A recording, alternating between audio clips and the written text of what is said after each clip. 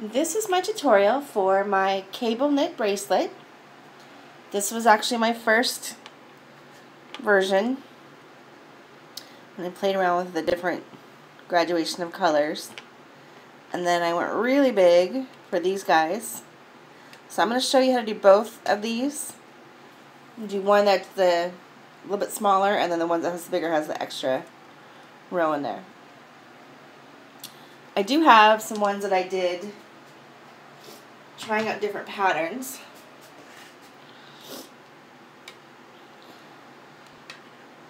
So these are all like the first half of the bracelet. I tried to do fire. It wasn't cooperating. So these are all versions that I did. Different ones. So you can use like graph paper to like figure out your pattern. Like this one I did all clear except for red, white, and blue. These are with the jellies. I really like this one. Rainbow, and I like the pink and purple together. And this one I really tried, but I kind of gave up on it. I think it looks really cool with the black though. Okay, so I'm going to show you how to do these. And this one has 3. That one, the pattern didn't turn out very well, but there's 3. And I'll show you what I mean by 3. So to start off, you need your loom, offset, and for the smaller ones, you're only going to be using the 2 outer rows. Sorry about that. You're going to put double bands, make sure the arrows are pointing away, double bands on each peg all the way to the top. So you're going to start here and go all the way to the very top on both sides. Okay, so now for the middle part. Okay, so I'm going to show you different ways that I did this, because I made a lot of these and my fingers got really sore. So I'm going to show you some tricks I did. Okay, so you're going to take I like to use whatever color I'm using for my perimeter bands. And I use this finger and I double up on there. So I put a cap band on there. So then you're going to take your color, your next color, and you're going to double it on that finger. So now you're going to stick your hook through there and grab and pull it through like that. Really easy. This is actually really simple. It is a little time consuming, not like the sea coral, but so then you're just going to keep adding bands. So when I said that one had 3 on it, that had 3 colors. So when I say the number, it means, here, I'll show you. Let's finish this one. So we'll do yellow. Okay, so doing these, this finger got really sore. So I started using a paper clip, and I would bend it out. I would bend it out like this. And so my next color is green. So I would take the band and put it on here like that, and pull it through like that. So that way is pretty simple. And then, because I did so many, this started hurting because it's pokey.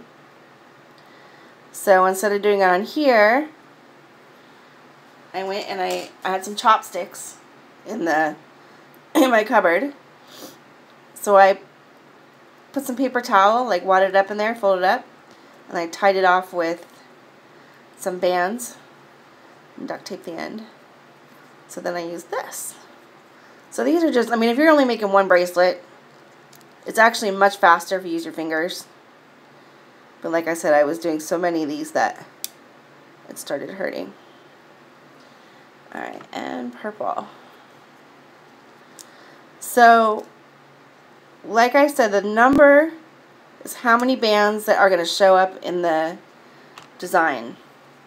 So this one I have 6. So 1, 2, 3, 4, 5, 6. So I'm not counting my start band or my end band. So when you get to the end band, see how that's doubled? You're going to pull this through you don't have to double it, just pull it through like that. So there is 1 cable knit. So, like I said, if it's 3, I don't count the beginning and the end, it's the middle part. So you're just going to skip this one and put that on there like that. So I do like it when it graduates color. So to do this one, and I have some already made, more paper clips that I deformed and used. So this is what I was doing last night. Let's see, and I'm going to take this one off because I know that these are in order.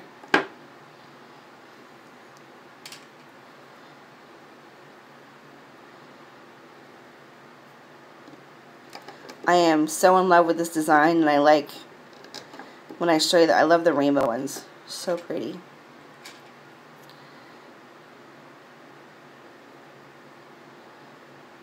And like I said, it is a little time consuming, but I think it's definitely worth it.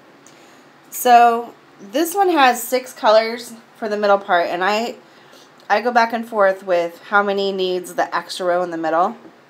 And I think it looks better without the extra one in the middle, but when you're doing the big ones, you need it because they'll bend out of shape a little bit. So usually 6 is like my cutoff for that extra row. And see how it's graduating, like if the purple's going down. I had to put these in order because, you know, doing a tutorial on any pattern confuses me. Patterns confuse me anyway.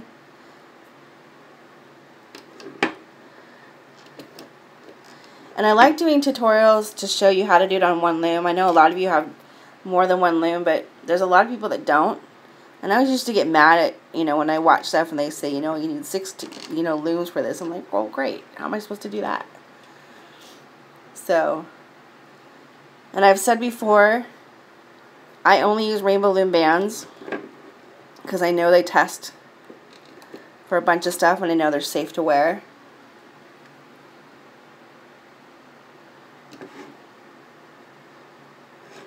And they have so many neat colors now. They have, oh, I'm just going to show you this. I'm in love with this. This is a deep purple. I don't know if it's showing up very well.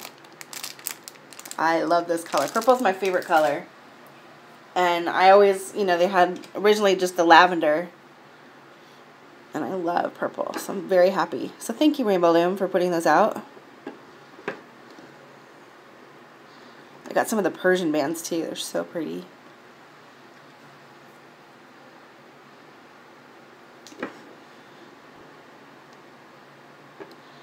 Okay. So now, I would say most people, you just have to do this twice. I like mine bigger. I don't like anything tight on my wrist. It has to be really loose. So, I do this in a little extra. So I'm going to show you how to transfer it. So you're not going to do the end one. And we're going to put 2 cap bands on here. So just double it up.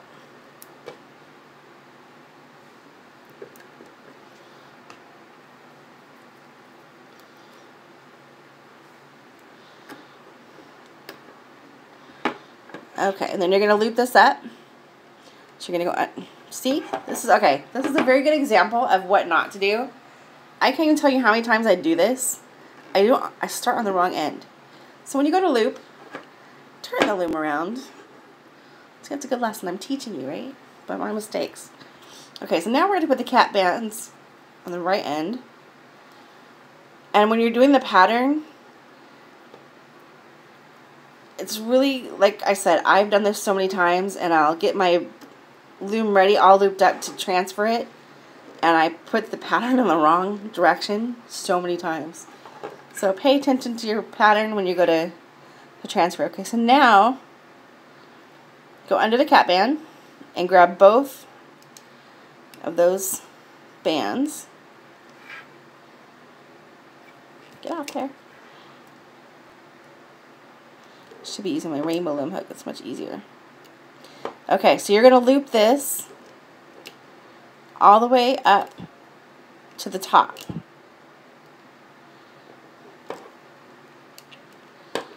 I think I need my other one. So just remember to grab both of those bands that are on the bottom. Okay, so we're going to do this all the way up to the top, and then you're going to do the same thing for this side, and then we'll come back. Okay, so we are all looped up, so all the way to the top, correct top. And because you're going to transfer this, you're going to want to, this is what I do. I take 2 paper clips and I bend them out just a little bit. I never realized how versatile paper clips are. So I put this in there like that. So if you just wanted to put your hook in there, or you don't have that, I don't know what else you could use. This just works really good. Okay, so I'm going to pull this off.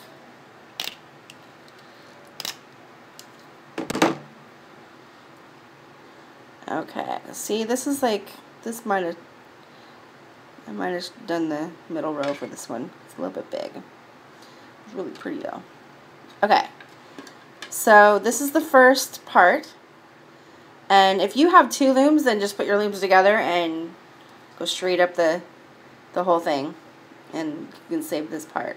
You can just like fast forward.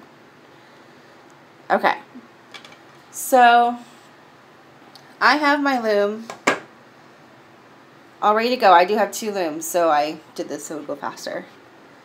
So you're going to skip. Make sure, see how that, like they're like that? Okay. So you're going to skip this one, and you're going to continue your pattern on up to here, but don't do the very end one. So I found, like, the first time I ever transferred, I just put this on there, and then I put my other one across. But you can see it, and it really bugs me when I do that, so I like to put it in the middle, like it would be a continuation, like a regular bracelet. So, but because it's the same color, it might not show up as bad, but I know it's there, so I have to do it. Okay, so very carefully let go of the back side. Let me make sure I'm doing that right. Am I doing right? I think we're good. Okay. Yes. See, I get very nervous with these patterns. And I'll even like look at it and still do it wrong. Okay, so you do the same thing for the other side. So just be really careful.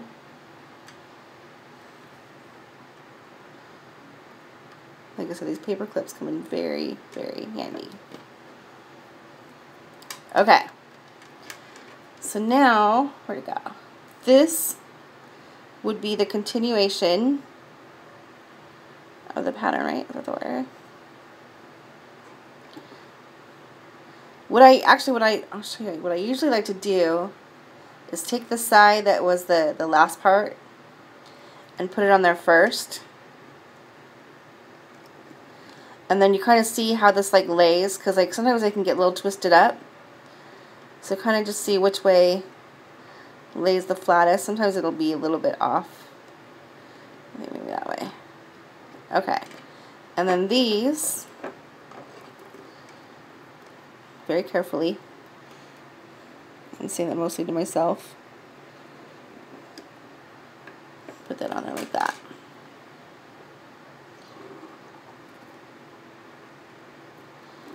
So it's a lot easier when you're doing just the same pattern for your bracelet. Like if you just did them all like this particular cable knit, it's much easier. You don't mess up as much. Or I don't mess up as much. Okay. So that is going on. So you have your everything all done. you're going to go in here and you're going to grab under all those and grab the bottom two, and pull those up. And so you're just going to continue on.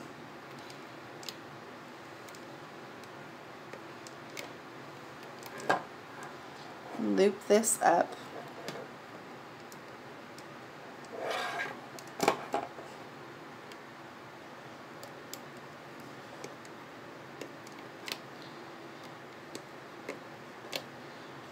I've actually been doing this version for a while, but I get nervous now putting things on Instagram because things get stolen and people say it's theirs.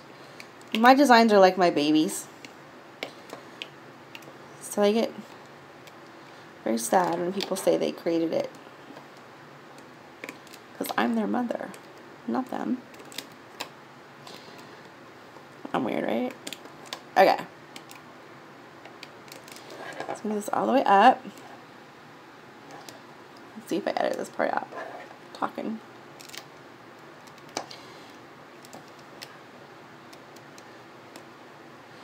So this is probably perfect for a younger person. Like I said, I like them to be big on me, so I usually do this a little bit more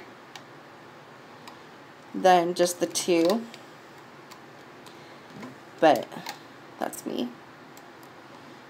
So this will probably be plenty for a young adult. Okay, since I'm going to do more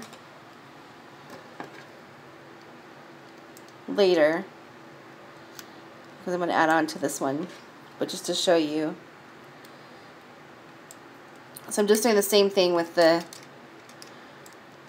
paper clips.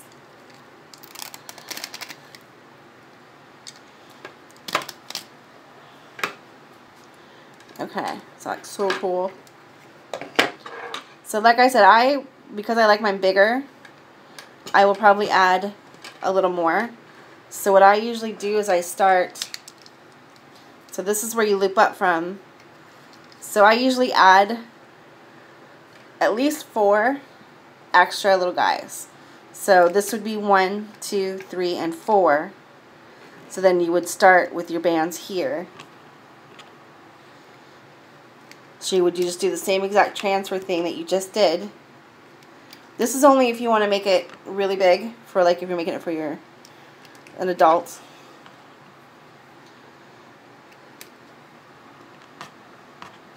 So you would do the exact same thing you just did with the transfer part, and this would be the end.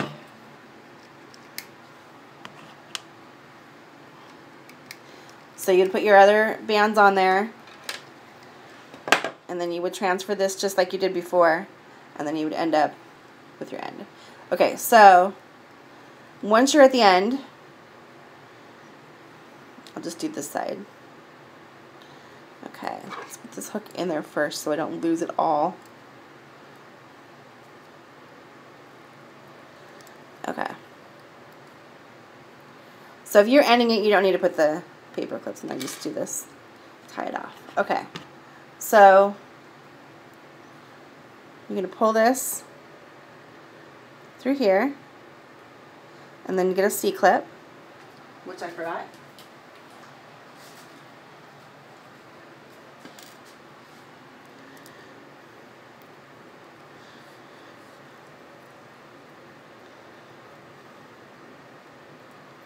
Okay, and do that to the other side.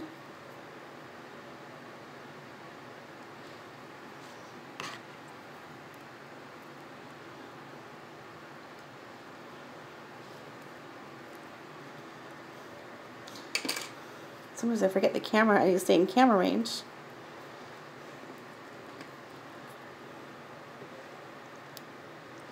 Okay, so this is tied off. And you would take, you might want to do like an extra one on here because that is kind of small. And like, you do not want this tight on you. So tie that off like that. Let's see if I have it. So it'll look like that at the end. Alright, so that is the first one without that middle row. And I probably could have put the middle row though, but I like it so much better without. Although sometimes it makes it look like more uniform when you're doing the same pattern, which I'm going to do for my next one, so I'm going to show you what that's all about. Okay, so I'm going to get my loom ready for the second one. Put you back here. Okay, so for the second part, originally I was going to do it like this. I had this one ready to go to be transferred, but I'm not liking... I alternated, like the red starts here, then here, then here, then here. And it looks kind of cool. It kind of makes it pop out a little bit, but I like it better. I'm going all the same way for that one. Okay, so I'm going to take that apart. Just want to show you what it looked like in case you want to try that out. Here is the finish for the first one we did. I did add 5 extra. So the one I showed you, I actually added 1 more.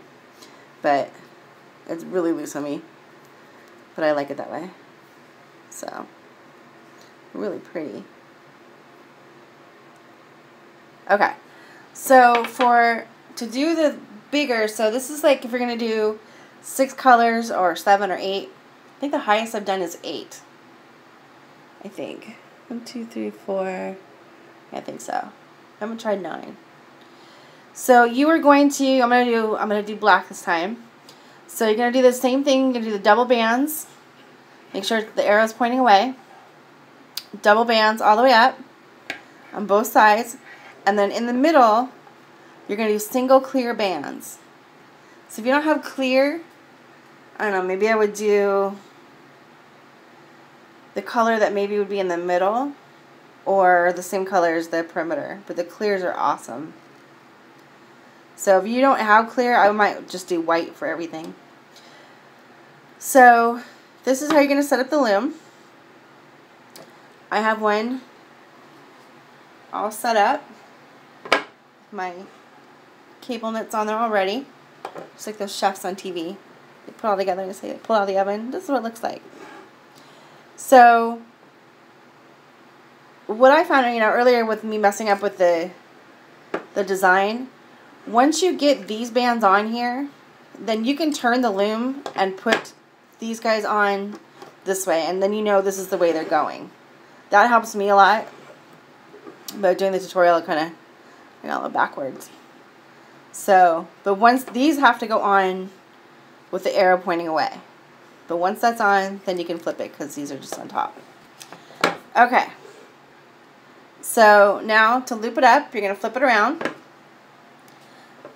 So I did not do, these 3 do not have anything on them except for cap bands. And then, so this is what it looks like on top. So there is a band there, it's clear, you can't really see it. So there's nothing on these 2.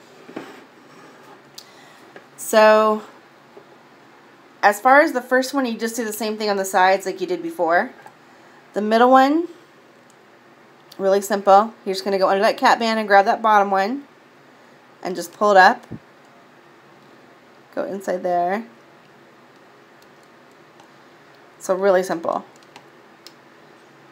This really doesn't need that much extra as far as teaching it, but just the transfer part. So I'm going to finish looping this up and then I'm going to show you how to transfer it over. Since I don't have that ready to go. Okay, so I have it all looped up. So I did the sides, up the center, and the other side. And you're going to take the paper clips like you did before for the 2 sides.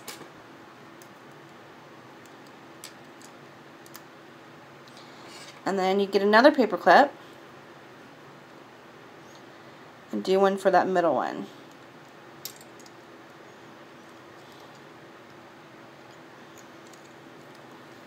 And then you're going to pull this off.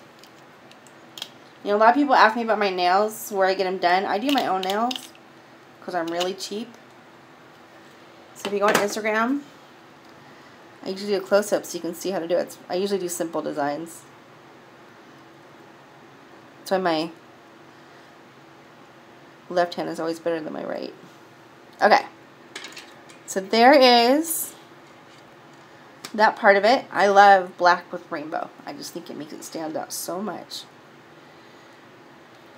Okay.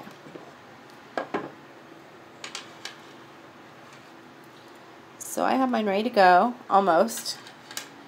Actually, that's funny. Okay.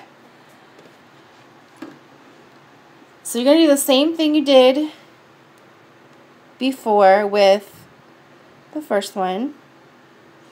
Very carefully. Put this on there.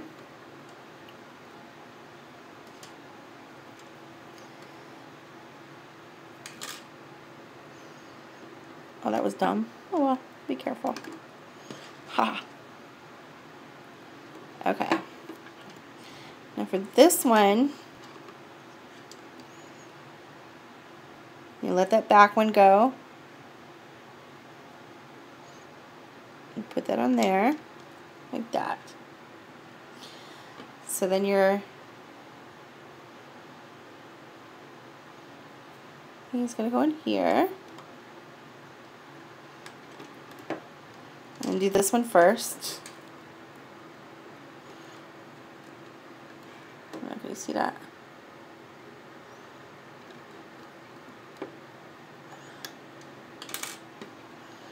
And that is how you transfer that over. So like I said, if you have 2 looms, but even if you have 2 looms, if you wanted it a little bit bigger, you do need to transfer this over.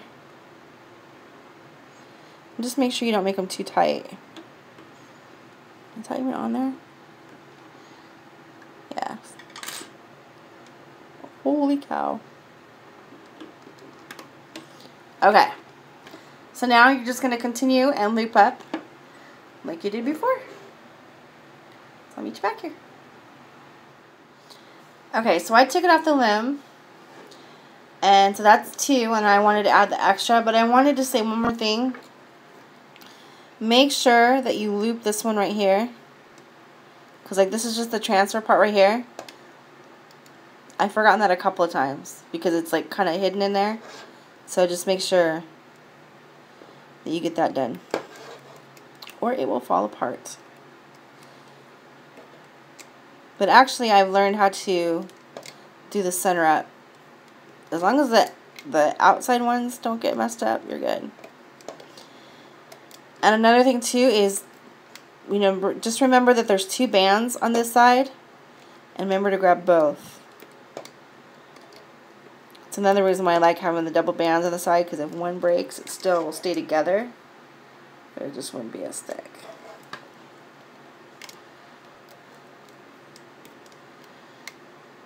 So I did figure out how to do my videos longer, so now I have to do it in 2 parts. Which makes me very happy.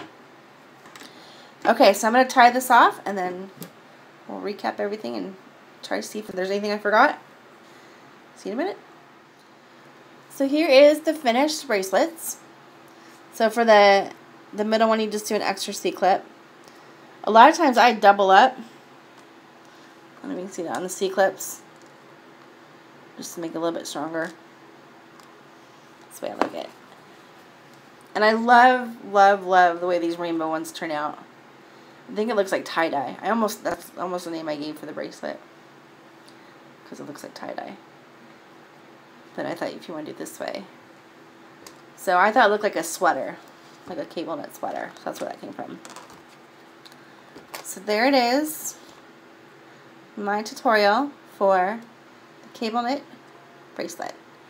And make sure if you make any of these that you put them on Instagram, hashtag #CWolfeFCL, and so I can see them. I love being able to see the designs after they're done. So, thanks for watching.